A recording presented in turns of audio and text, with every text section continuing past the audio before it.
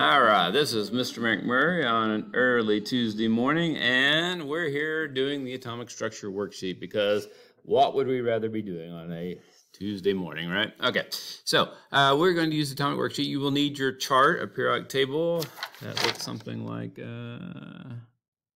Okay, the fancy one we have, okay.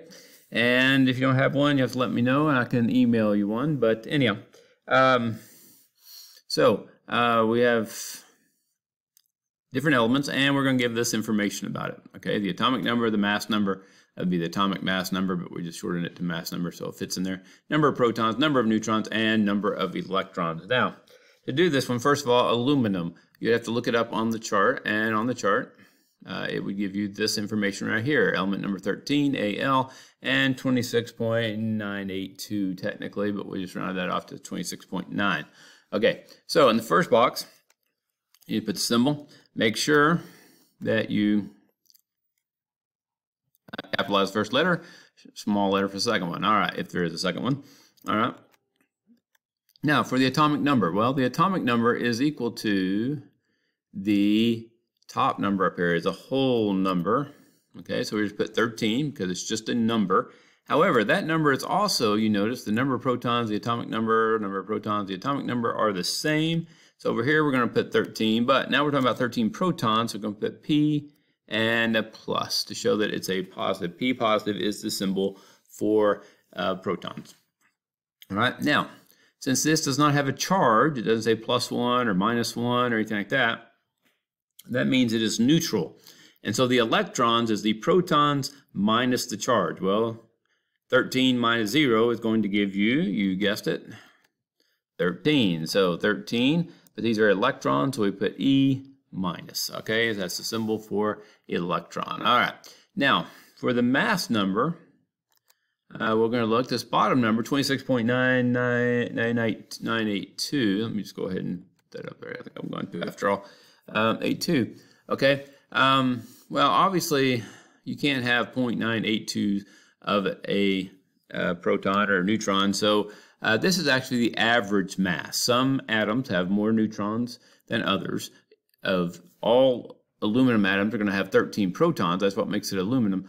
But it may have different numbers of neutrons. And so this is the average. If you took all the different weights of the different atoms, you get this average. We're going to round it off to 27 AMUs because since the number is almost 27 anyhow, that tells us that there are going to be, most of them have 27. Obviously, some of them have less, but most of them have 27.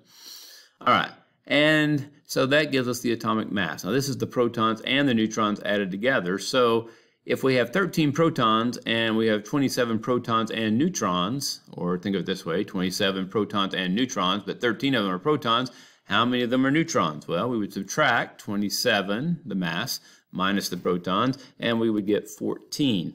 All right, now for neutrons, symbol is going to be N, and then it's going to be plus minus, which is kind of hard to do on a computer, but I'm going to try it here, see if I can underline that. Maybe that'll do it for us.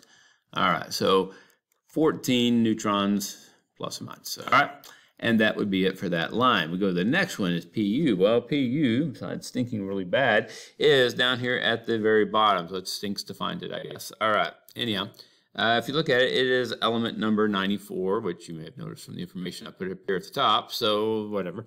But plutonium. All right, so first of all, I'm going to write the name out. All right, it is element 94, so it's atomic number. Whoops. I don't know where I did that at. Let me find it. Get back there. Okay. The atomic number is 94. That means the protons is 94.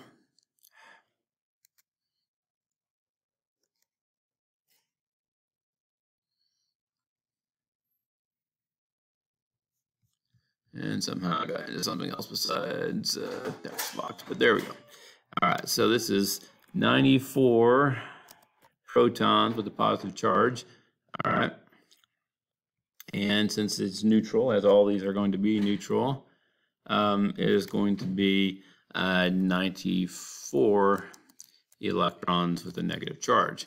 All right, then the mass number is going to be the bottom number. In this case, since this is a radioactive element that they really don't know all the different, man-made for the most part, we don't know all the different isotopes.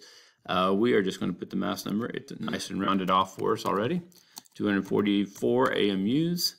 All right, and if we subtract these two, I believe you're going to get 150 neutrons and a plus negative there. All right, you would just continue to do that for the rest of the whole worksheet. That sounds like fun, does it not? And when you get done, you may submit it through Kami. All right, have a good day.